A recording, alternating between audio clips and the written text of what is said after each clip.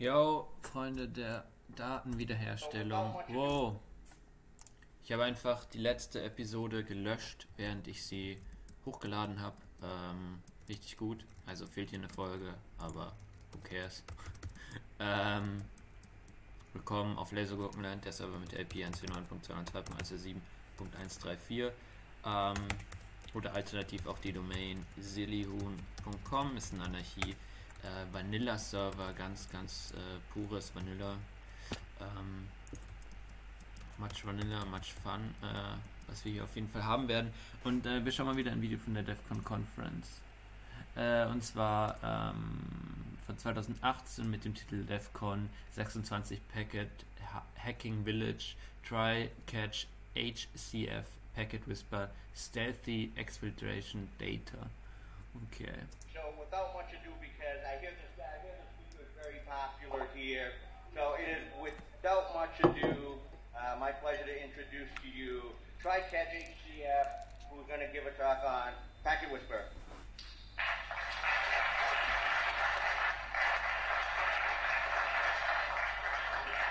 Thank you everybody for being here. If you can't hear in the back because it's loud, let me know. I'll speak louder and we'll run forward with this. Welcome to Defcon. Welcome to one of my favorite villages. We're going to spend the next 50 minutes, because we're going to have 10 minutes for Q&A and transition, covering some of my favorite, absolutist, bestest things. I love packets. I love networks. I love cryptography, especially text-based steganography. And I love red team stuff. So what we're going to cover here is real-world stuff I've done for a while. I'm not going to talk about theory and what could be done. Everything we're discussing actually is a real thing. We're going to talk about what it is, why it is, and a little bit of background. First, a little bit about me. Hey, I got a promotion yesterday. Yay! So now I'm technical director of Red Team Ops, and I can focus more on strategic stuff. Prior roles, the most critical thing in the prior roles is I used to mop fish juice out of a cod locker at a fish and chip shop. Never forget where you're from. And wherever you are right now, wherever your kids are right now, be where you're going to be. We'll talk a little bit about DNS. It's not going to be a DNS class. It's more of a very high-level overview, but I like everybody to be on the same sheet of music, so you know what I'm... Ich habe das Gefühl, dass das Video nur über DNS geht, von dem, was ich so reingesnoopt habe. Then we're going to talk about traditional text-based steganography, traditional standard DNS exfiltration, and then we're going to talk about some really fantastic things you can do when you marry those together. And of course, a little tool called PacketWhisper. Let's cover a scenario first. Du Scheiß-Zombie! Ich ficke dich und deine ganze Familie. Alarms trigger. There's something on a system. You dig a little deeper, there's a little lateral movement. Now you found out there was somebody in your network and they were gathering data onto a staging server in your network space. So you start tracking them down, right? Well, good news. You hit that staging server, doesn't look like anything left. You checked everything. The packet captures, no USB was connected. Great. Let's go have a beer. Pause, Leute. To the other guys, talk to the CISO and the C-suite, because we're done. No data was lost. Yes. Or did they merely lose the scent? Let's dive into a little bit about DNS here, right? DNS. Really simple, right? It turns system names into IP addresses. And reverse, it turns IP addresses into system names. The great thing about DNS, of course, is it's open just about everywhere because it's hard to operate a network that's going to connect to other networks if you're not using some form of DNS in most scenarios. So it's always there. It's UDP, so of course, standard UDP joke applies. You may get it, you may not. IPv4 and IPv6 are options as well. The real issue about DNS, of course, is not just UDP, it's high latency. Not only are you not guaranteed to get an answer back, but you're not exactly going to do 1 million requests in the space of a few seconds. That sounds like a broken DNS server. So a really simple flow, right? I need to get to www.google.com. So my system says, hey, does anybody know how I find www.google.com? And my system hasn't seen it before, and it goes out to the local server DNS server and it says, hey, do you guys know how to get there? It keeps asking and asking up. The DNS servers ask each other until somebody knows what the heck this thing is, or does not know. Either way, you get an IP address back, or you don't.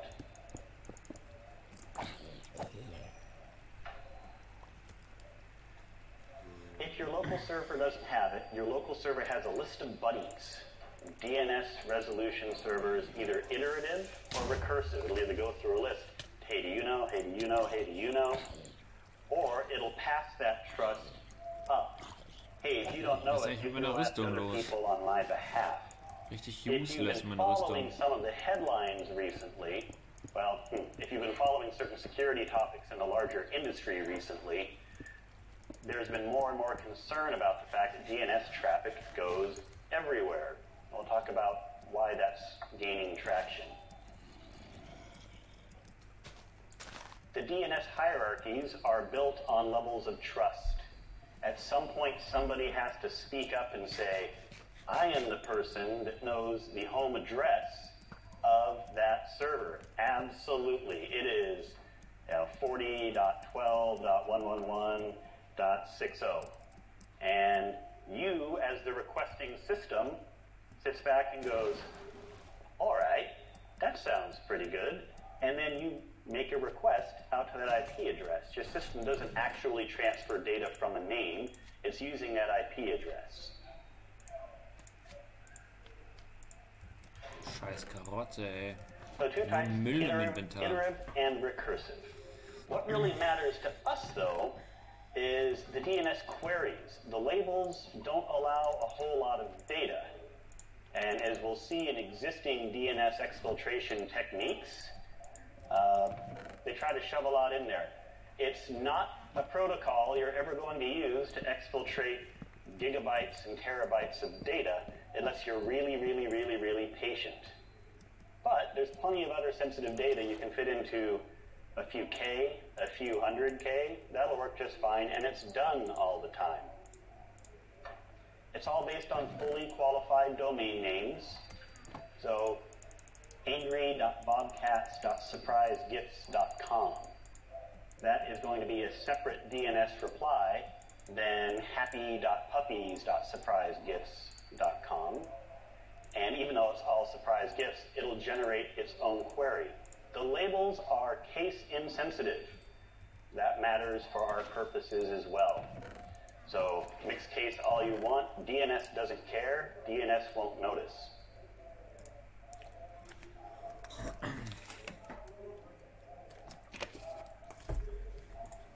There are a couple of protocols that are multicast.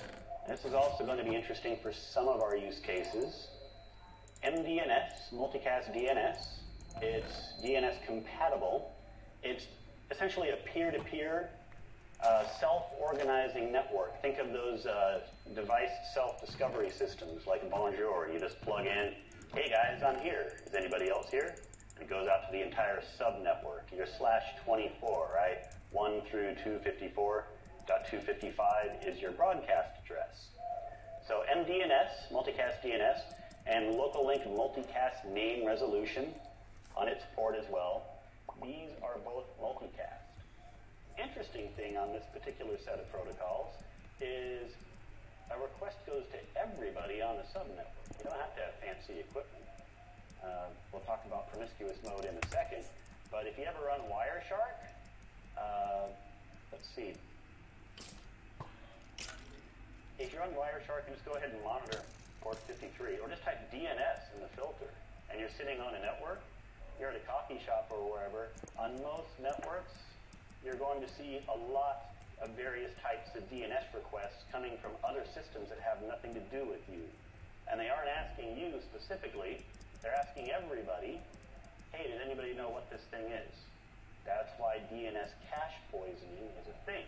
You want to get into, of course, that flow that says, I totally speak for surprisegifts.com. That's the speak C to run on DNS. Text-based steganography. This stuff I've been fascinated with since I was a little kid. It was super fun, and it still is. There are a lot of different categories. The taxonomy of steganography is much larger than is typically covered in any particular article or journal or blog. These days, when we talk about steganography, we're talking about in die andere hiding Richtung data in eigentlich. images. That's cool. It's fun. It's not bad. It's kind of limiting, though. It's like, wow, I want to send a bunch of messages. All right, I'm going to exfil this entire 100 gigabytes worth of data I got off of that giant cloud. Let's embed it all in images. It's funky. It's kind of terrible. Honestly, for most use case purposes, if you're going to see image-based steganography in the wild, and you DFIR SOC folks know this better than I do, it's usually going to be along the lines of some sort of trade craft, a little bit of information. Headline last week, there was an engineer who was arrested. It appears he was using image-based steganography to embed trade secrets of his aeronautics employer to bring them to another country. So, image-based steganography does get used, absolutely. But it's sort of that fringe case. It's not how the typical bad guys are moving data around. Another problem with image-based steganography is it's a well-known vector. Google for it. Anytime you Google for steganography, you're going to find something about image-based steganography. Back up to all of these options here, you'll have to specifically put in text-based steganography to bring up most of these topics. Text-based in that vast world. Some really approachable examples if you haven't heard of it or used it before. The classic one is prisoners or soldiers deployed. They're trying to communicate with their friends and family. The first letter of every sentence, just pull it off, and you'll have the message I'm trying to send you. Or the seventh letter of every other word. It's just really, it's a cipher on top of the actual text. Code words for communication are technically text-based steganography. You're hiding meaning, you're hiding data. So somebody, the standard code phrases, right? I found the bagels to be delicious this morning. Well, the agreement was that means get the hell out of town. This whole operation just collapsed. Technically counts as text-based steganography. Some of the more amusing ones, fonts, spacing, and themes. Now that we're in the era over the last 20 or 30 years of changing the appearance of text. So you can actually use the number of spaces between words as an encoding scheme. All right, think about binary. It's just 0 and 1. All right, what if it's 1 space or 2 spaces? Some fonts, White Space, Alter, beste Programmiersprache. You could transmit war and peace purely as ASCII text and have 1 or 2 spaces representing the 1s or 0s of the entire set of data you're trying to exfiltrate. That's pretty cool too, I think. Our particular friend, however, transforming data into text. I really like this because it lets you hide the data truly in plain sight, and it gives you a whole lot of flexibility. You tailor the ciphers to either look like nothing unusual or exactly what somebody is expecting to be okay. So you've seen anytime you see like a privilege escalation attack, right? And the classic example is Die Frage ist nur, wie starte ich dieses Teil? Airline boarding pass and just puts pilot on top. And then you walk in and you say, look, it says I'm a pilot. And this is big Sharpie, and it's hilariously bad. You do the same thing when we're encoding data into text strings. We're going to make it exactly what they want to see. It's fantastic for bypassing data whitelisting controls. So if you have that sensitive network and you have a locked down enclave, and it's totally okay because the only thing that's ever going to leave outbound from this network, we've got everything locked down. Only IP addresses. Nothing will ever go wrong. Transform your data into a list of IP addresses. and ship it out. Odds are they're just anybody here who does application development or has worked in AppSpec knows that when you look at most filters and fields, you're lucky if they're doing a strip and clip approach and the IP address is going to be limited to only numbers and 4 dots in the right sequence. There's going to be a way to bypass that. And you can use the ciphers as a form of social engineering against the analysts who are going to review it too. Cloakify exfiltration tool set. I presented this a couple years ago. It was an old technique of mine, and it was time to share. And it turns any file type into a list of strings. Very simple to do. That was my entire goal. Our kids are able to use it, and it can be quite amusing. So you can turn an entire zip file into a list of Pokemon, or a list of popular websites, or a list of dessert ingredients. And then, when you transferred that wherever it needed to go, you decloakify it, and you have the original file back. Anybody who ever looked at anything along the way, they saw exactly what you wanted to see. So, you have a spreadsheet. Here's a Cloakify workflow. Again, this is just a speed run. Check out the GitHub repository. It's free. You just select Cloakify a file. You select from any number of the ciphers in the middle there. Sorry, it's tiny text. You decide if you want to add noise in the front. So in this particular shot, we had turned a zip file, bounty.zip, into a list of lat-long coordinates of Pokemon.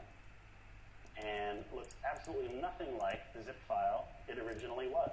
That's perfect. Some of the ciphers, you want to turn it into a bunch of emoji? Turn it into a bunch of emoji. You want to turn it into password hashes? Turn it into password hashes. Why would you want to do that? I got good stories. So there it is. The slides, everything is going to be posted next week. So don't worry about having to take too many notes. You can just pull it down probably the end of next week. This is already out there. I'm just saying the slide deck will be out there. Cloakify's been out there for a few years. All right, we're getting closer to the good stuff. Traditional DNS exfiltration. If you've been doing any, again, SOC work, response work, DFIR, if you've been building controls to defend your systems, DNS tunneling and exfiltration are probably not strangers to you. Frankly, if you've ever tried to bypass the in-flight Wi-Fi, DNS tunneling has probably been your friend. Because again, DNS is open everywhere, right? Yeah, including airplanes. Before you get past that lock screen, that locked landing page, that forced portal where they make you pay for your in-flight Wi-Fi, some of the airlines have locked it down, but for a very long time, all the DNS requests were just going through. And there were tools that would let you tunnel HTTP, HTTPS over DNS. Rockstar, power to the people. DNS-based data exfiltration, that's been more of a adversarial operation. I don't want to go all spooky APT. Oh, it's all APTs. But whatever the attacker group is, whoever it is, there are plenty of tools out there. Go check GitHub, Google for them, that will help you do DNS-based data exfiltration. There are some, let's see, they have it on the next one. Yeah, problems coming up. We'll get to some problems. Typically how it works is the attacker has to own the server that is the name server, the DNS name server for that domain. So typically, I can't do DNS-based data exfiltration to Da muss ich jetzt nichts zu sagen, oder? I don't own it. But I own super secret awesome bagelshop.com. Hey Leute, das kann doch nicht sein, oder? What the fuck?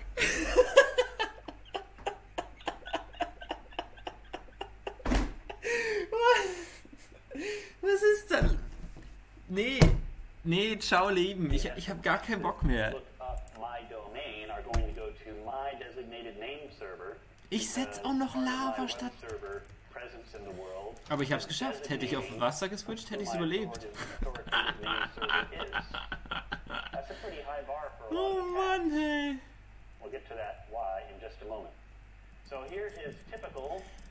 Ey, ist viel zu gut. exfiltration? Viel zu gut. Sorry, DNS-based exfiltration.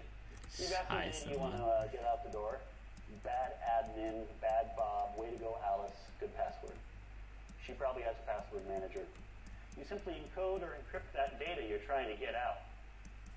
And then you make the payload a subdomain to subdomain.myevilserver.com. I have told the world that the name server for myevilserver.com is a certain box over there, and my designated box is going to get all of these subdomain DNS requests, which have the encrypted, encoded payload right there as a subdomain. Now we're still limited to about 255-ish bytes per DNS request.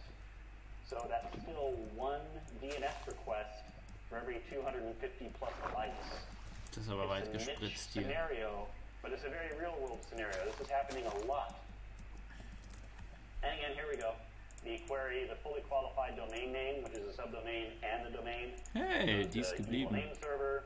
It goes ahead and strips off the subdomain, and then it decrypts Ja, nicht it. richtig gut. And voila, Ich habe there's echt the nichts verloren, exfiltrated oder? data. Win for the bad guys. Here are some problems with that. Giant red flags. If you've got a good SIM system, you and your SOC analysts are going to be triggering on this type of activity all the time because the attacker has to control the infrastructure. A lot of organizations, I'll get to that in just a moment.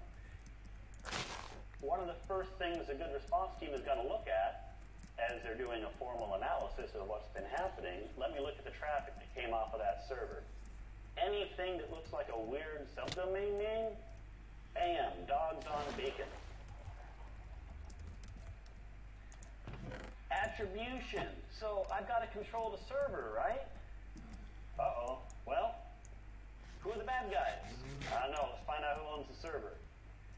When you have a lot of available data, attribution is actually fairly straightforward. It's not easy, but when you have enough available data, attribution is pretty solid. You have the visibility on when that domain was registered, how it interacted with the DNS server, the name server, or any other requests coming into that name server. It requires you have access to a lot of infrastructure, of course. Who has access to all the infrastructure? Basically, everybody that's not us, that is a government or a large giant company that handles network infrastructure. And the parties that are entrusted with processing that data. So again, it's out there. That trail of breadcrumbs lead back. There's only so much you can do with the, hey, I'm not in your political boundaries, you'll never get me. At some point, you don't want people to know it was you, even if they can't touch you legally. Resiliency. Take that server down. Uh-oh, that was a problem. I worked really hard to get into that organization. Now I have no way of getting the data out. This is going to look bad on my report. SOC blacklisting, an active attack, a detected attack. It's going to cut me off short. Also, more and more organizations are implementing DNS whitelisting. You can't connect to a DNS server that they don't specifically say is okay. And odds are, if you're working on the blue team side, you're already doing that, or you have a roadmap to do that. If you're on the blue team side and you're not doing that, oh, for the love of God, look into DNS whitelisting. The stuff that's going to break will annoy your employees, but it won't interrupt their workflow, if that makes sense. Now for the good stuff. We got through all the background. Thanks, folks. Combining DNS queries and text-based steganography. So, what have we got here? Oh, sorry. DNS queries look up system names, right? Colloquify turns any list of data into any file into a list of strings we want. Oh, die Schienen sind weg.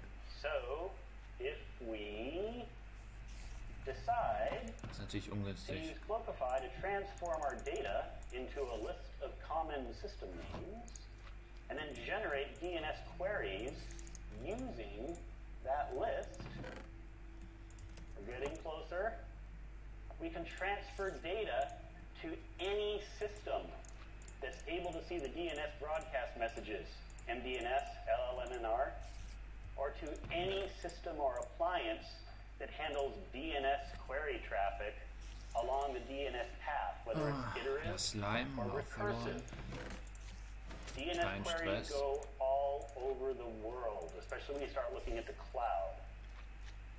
We can do this, transfer it without using any DNS query fields that usually make an analyst go, this is Hatten wir nicht gerade noch die Dinger im Inventar, die hier? Attacker-controlled DNS server anymore either, which is a really huge plus. Sind wohl auch weg, keine if you're Ahnung. trying to get the data out. Sind das die richtigen? Ja. The sending and receiving systems never connect to each other directly.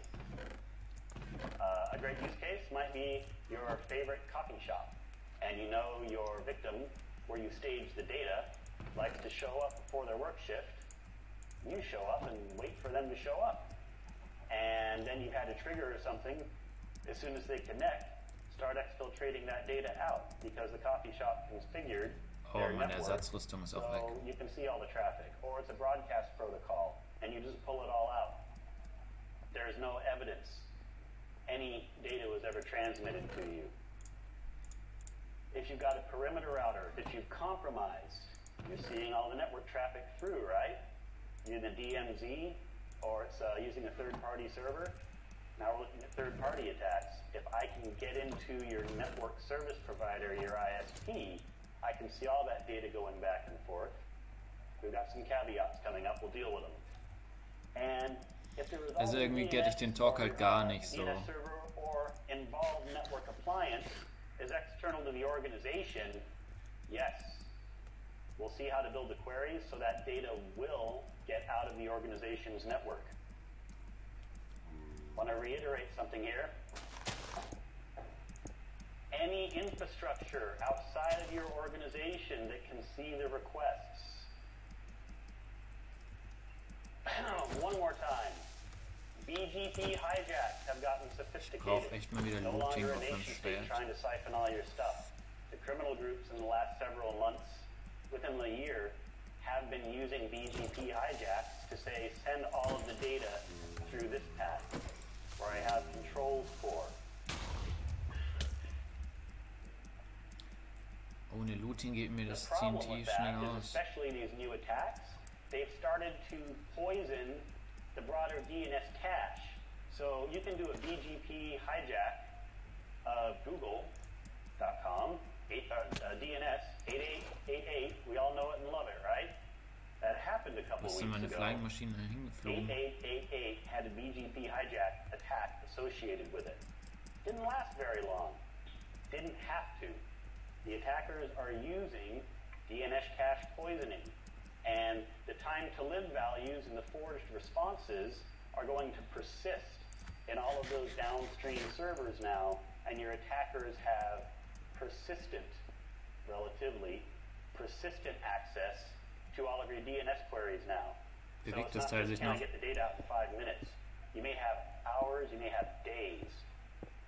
And the only thing that's going to be in the logs are DNS queries to Google.com, to strange domains. We'll see some use cases as we walk through the tool.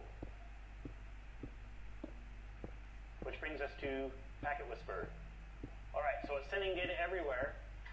It broadcasts to the broadcast addressed through protocols on the local network. Why isn't this thing called Packet Shout?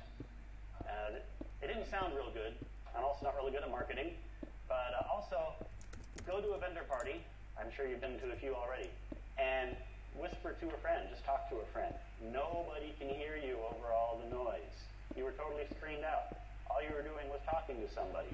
Doesn't ring any bells. Doesn't ring any alarms. PacketWhisper is a nice little tool that does all these steps for you. I mean, sure, Cloakify is fun, and there are a lot of things you can do with it. Try it out. Maybe you like it. But if all you want to do is exfiltrate data via DNS like this, PacketWhisper wraps up all these pieces for you. You just give it a payload name. It encodes the payload. You choose the cipher. We'll get into the modes. It creates the DNS queries. You do the packet capture however you do your packet capture. 3 Maybe Creeper you've da got unten. TCP dump. Hier kann ich auch wieder gut runterfallen und dann explodiert der Creeper. Geht das? Explodiert der so schnell? Nee, oder? That is going to be your point of capture. Ich bin schon vorbei, nehme ich Once an. you've got that capture, that PCAP, just send the PCAP, load it up into PacketWhisper. It'll do all the stuff. It'll extract it from the PCAP. It'll decloakify it for you, and you'll have the file that you exfiltrated from the target organization. So our transmitter, again, cloakify the payload into a list of DNS query targets. We create a single DNS request for each item on the cloaked list. Do not exfiltrate gigabytes of data. I mean, you can, be the one that did it, but it will take a very, very long time. It takes minutes to get a few K out, depending on how you're doing this. In certain cases, it's now time to transmit, to send it out, to make the DNS requests. Wo bin ich denn hier gelandet? Auf welcher Ecke? Auf der hier? Standard crypto, standard stealthy. Hey, here's a couple of things I'm going to do. Sometimes it's port scanning, if you're a bad guy, a specific series of ports. Sometimes, in this case, it's going to be a list of distinct queries. Why do I need that? Because everybody else is doing DNS queries on that same path. And wenn ich das jetzt setze, fährt das Teil los? All I can see is it's coming from the same base address of an organization. That IP address got sanitized. So in those cases, if the DNS query is not unique, was meint ihr, wie gut es wäre, wenn ich das you ausprobiere? need that knock sequence, and it says, hey, now we need to look for this. Oder explodiert der TNT? There's a better way, though. Komm, let's find it if out. It turns out Gott. you're going to be going outside of an organization, all that stuff is sanitized. We'll see some unique requests going forward. Again, generate that DNS request, and we have to pause between each DNS request. If you do 10,000 DNS requests all in a row, it's going to multi-thread, and it's going to show up all over the place. And we're Ich wusste es totally ja, out of aber keine Ahnung, ich habe es mal probiert. Voll gut von mir. Packet capture. Again, whatever your favorite packet capture tool is, all we're looking for is a PCAP. We just need a standard PCAP with the DNS queries, and then the tool will take care of the rest for you. The extractor decoder takes the PCAP and just pulls out the DNS queries. And if a knock sequence was used, it's looking for the knock sequence. It's part of the workflow. We'll see it. And pulls out those queries from the PCAP once it's made that association and decloakifies the extracted payload.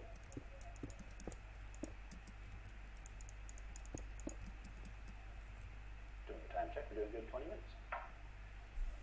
Transmitting options. This is where you're actually going to be using this in the real world. Again, this is not theory. Was fährt noch? Ich sollte mal aus dem Junk gehen, in dem das lädt. Make great ciphers, but they also have some limitations. If your DNS requests are for www.google, if they're for YouTube, if they're for GitHub, if it's for common systems, well, you're going to defeat data blacklisting much of the time. Do a test run just to double check. But the important thing is you're not going to be generating any data that raises alarms, either in the alerts or when an analyst goes ahead and takes a look at it. This is really only a good use if you're connected on the same subnetwork. This method really needs the transmitter's IP address available so that you can deconflict.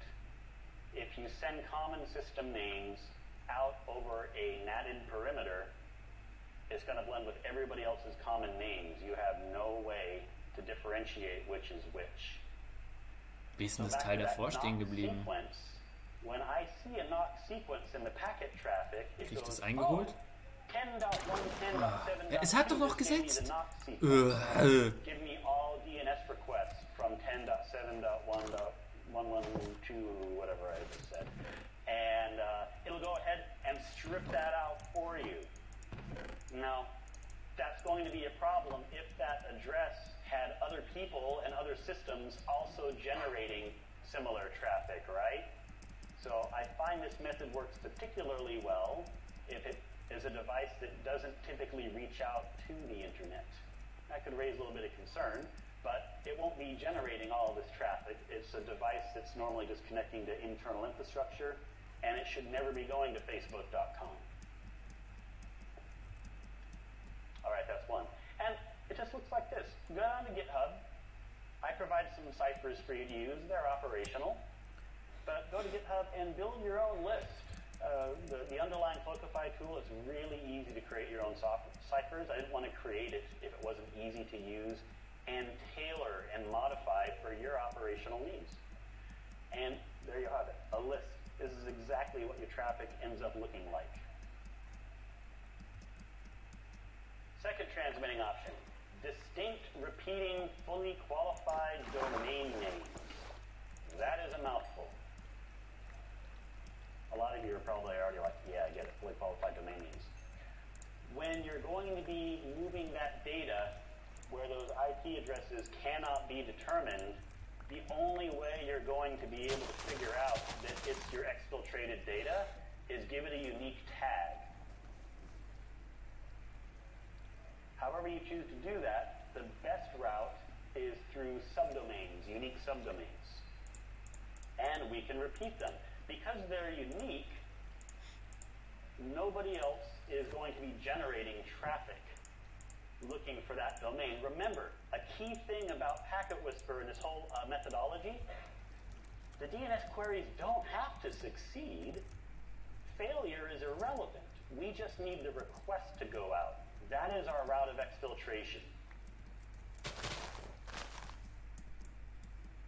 And so, if you are a Buckaroo Banzai fan and you wanted to use the Red Lectroids cipher, the Red Lectroid cipher ich wollte was essen.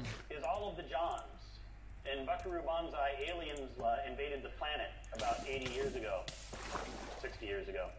And they all picked the same name, John, because they didn't understand human culture. And they all work at Yo-Yo-Dyne propulsion systems. So if you do DNS queries using the Red Lectroid cipher, this will get outside of your organization, because at some point it's going to try to resolve it, unless it's seriously locked down. In most cases, that's going to get out, because those subdomains do not exist. However, DNS caching will ruin that every time. Once I ask for john.warfen.yoyodyne.com, wherever that DNS response is cached, I'm stuck. If my collection point is above that DNS cache, I'm never going to see further Okay, jetzt bleibt requests. stehen, oder was? Muss ich sterben, damit es stehen bleibt? What if I can't get my collection point? If we cannot set up our collection point downstream from the DNS caching point, we've got a problem. The solution is to make sure we add random noise into each subdomain name so that it will never cache. We're never going to repeat the same request.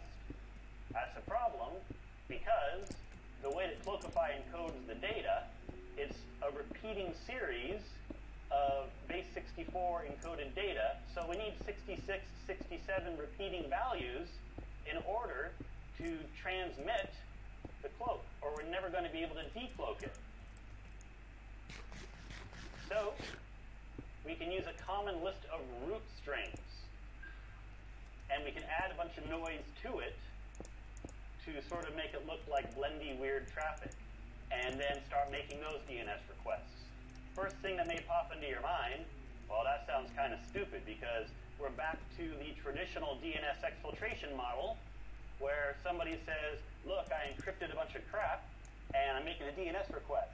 Well, we're right back to every single SOC and SIM infrastructure alerting all over the place and tracking it down. So we carefully select the domains that we're going to query when we're doing randomized noise. I love CloudFront for this, because all of your content domain servers, distributed network content servers, there's an acronym, I'm tired, sorry. They're all full of junk in the front, and they all go to CloudFront, or they all go to any of the other CDN servers out there, right? So what we do is let's hijack. Let's not use the word hijack. We're not attacking CloudFront. We go ahead and generate some randomness, but we use those 66, 67 minimum strings that will let us encode our base 64 payload. And if you look at what we do at the bottom, the yellow piece is the root of our cipher string.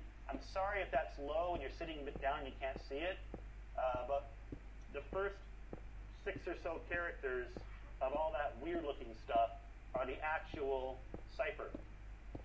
Then there's about 7 or 8 random characters of CRUD that matches the format of CloudFront requests.cloudfront.net. Remember, we don't need it to successfully resolve. We need it to go out as a DNS request chain. So now we've got some options. Because it will never repeat, that's up to the code to be random, and there's plenty of entropy in here. Because we're counting it on never to repeat, we're never worried about DNS caching.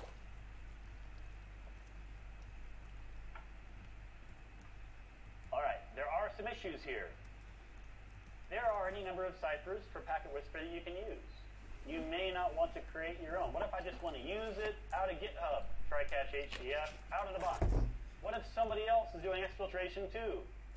I am not your problem at that point. The tool is not your problem. If you have that many people in your DNS chain that are running around going, no, like just shut it down and go home. Meet me on the beach. We'll have drinks. You know we all got stories to share, each and every one of us. Call me. DM me. They're open. So, yeah. Tailoring your cipher, of course. Making it your own list of whatever words you deem appropriate. Maybe it's all, The fourth thing I love that is not part of this talk is tacos. What if I decide that I'm going to use that CloudFront.net random methodology, except I'm going to go to robertos.com. Sorry, Robertos, I love your tacos. Nobody else is probably using that cipher. The problem is the moment you tailor it, well, now it's the taco guy. And that's a little hard to hide out in the open. If you're using the same cipher as everybody else is, oh, it's mystery hacker group everywhere. So again, check the GitHub repository for Cloakify. It'll show you all of the options on how to make your own unique ciphers. It's really straightforward. And if it's not, then blame me and contact me, and I will make it better. Receiving.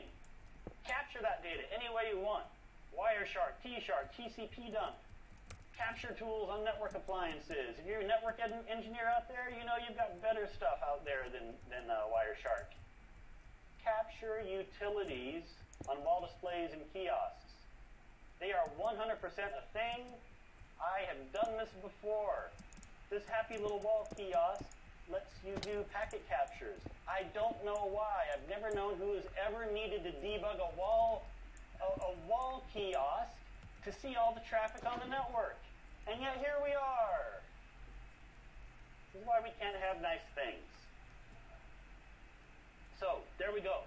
However you're going to go ahead and pull the data, don't worry about only filtering on the query names. PacketWhisper is going to take care of all that for you. Minimum hassle.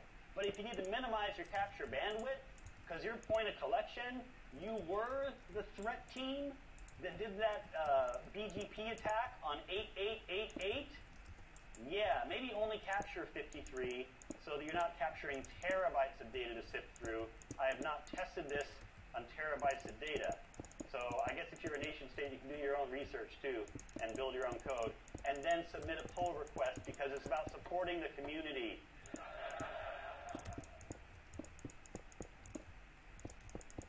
I have names in mind. I'm not going to talk. Must be positioned to capture that packet traffic. That's the only requirement, people. So name servers along the way. We talked about multiple points already. I won't drill into that repeatedly. Be creative. I like network taps in my operations. Wherever I can get into network compliance somewhere and just click in a network tap. That implies some sort of physical access. But again, if you're a bad guy, and bad guys are relative, pick your bad guy, and they've hijacked DNS, and now all that's going through their stuff anyway, they were able to do that without touching a thing.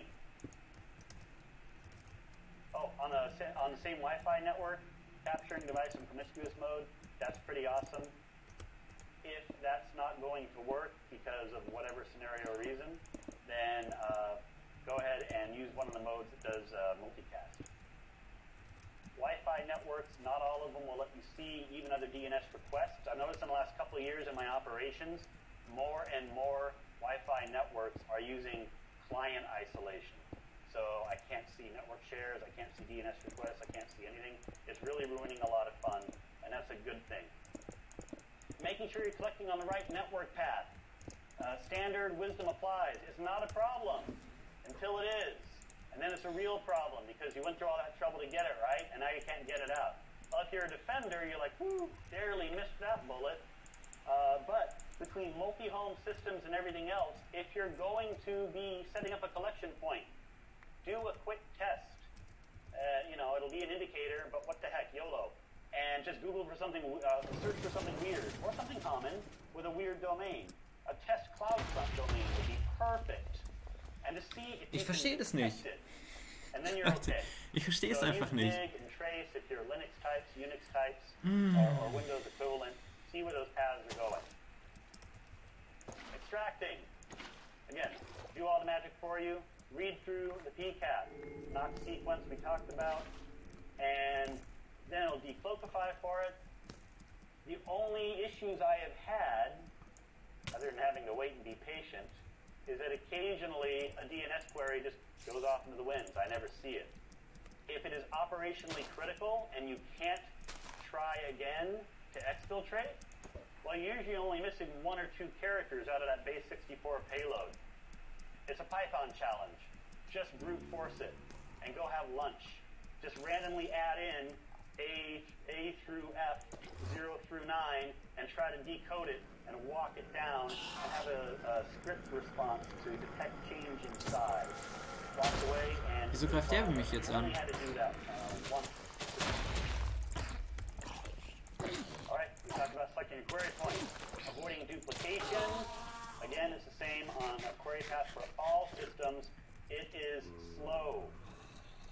Native service, VPN connections. It makes sense, right?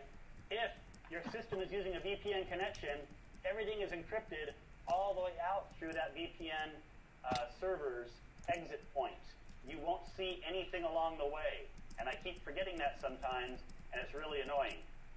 Frequency analysis, not as huge of an issue if you slow down what you're doing. We already talked about most of the countermeasures up front, but just remember, canary data and honey data, really, really, really, really good. Data's going to get out. If you have a way of your data trying to call home or call somewhere so you know data got out, that's a good thing to know. You can worry about how it got out, but if you don't detect it having left the barn, you're not even going to have a chance.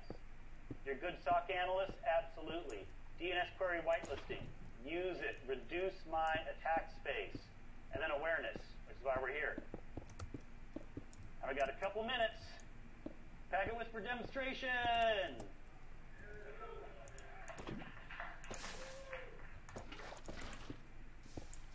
So this is not my production box. And this morning, when I went to fire it up and checked everything, Wireshark was not working. Connection failed. My shell commands were not able to find directory structures. This machine is borked. I have backups of the slides. So, the tool is going live next week. It's been a long week, and I got a lot going on when I get home. It is going to go into the repository. So yes, mere 4 hours ago, I apologize. I've been presenting a long time. That has never happened to my system ever. And I want to be clear, I made sure to connect to NSA secure Wi-Fi at the hotel last night, and I should have been totally safe. But no, my machine is screwed. However, because I've never had to use backup slides before, I'm happy I have backup slides that I can use now. It's menu driven. Broadcast a file, extract a file from a PCAP. Take a look at the ciphers. When you go to broadcast a file, it asks you, what file do you want to load up? It will ask you which cipher das nächste Mal sollte ich das mit Holz machen, mich hier rauszubauen. And then it'll ask you confirm send. How it goes. When you've got that PCAP, load it up in extract file to PCAP. It just asks for a file name, bam, does the magic we talked about, and if all goes well, you've got that file sitting right there. I tried to make the flow as realistic and repeatable as possible. Under the hood, you run PacketWhisper.py. Straight Python, cross-platform, yay! Sorry, 2.7, I'm going to work on 3.x soon, but right now it's on 2.7 because those are my operational needs and I'm being selfish. PacketWhisper Broadcast, PacketWhisper Capture are doing some of the under-the-hood magic. You can use those manually if you wanted to. I'll have a full tutorial when I get it up on GitHub. I like tutorials. I like self-explaining stuff. And there's a clone of Cloakify and Defloakify. That's it. There's no other crazy magic. Here's a workflow with actually working. And I use the two tools by hand. The upper right, that upper corner is transmitting. Wireshark is capturing the queries as they're being made. The bottom corner is loading the PCAP and decoding it. In this case, I just ran MD5 hash to validate that the payloads, the .xls file, were the same through and through. Resources, again, you'll be able to pull those off when it goes up on the GitHub next week. That is PacketWhisper Exfiltration Toolset. I apologize for the computer hating my life, but check it out. Thanks for hanging in there. I know it was a long stretch, and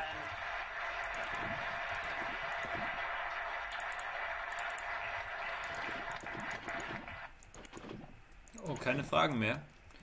Alles klar.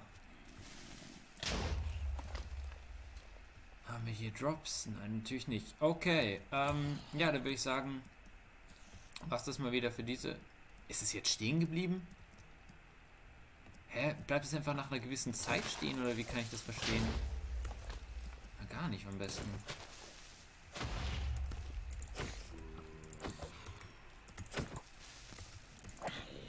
Ich habe jedes Mal Angst, dass die Leute mich finden, wenn die da unten lang gehen. Aber irgendwie ist das nicht so ein Ding.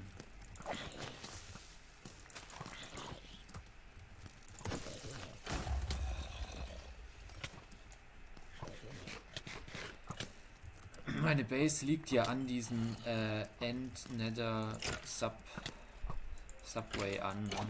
Aber ja, wird schon passen. Bisher ist alles unentdeckt hier.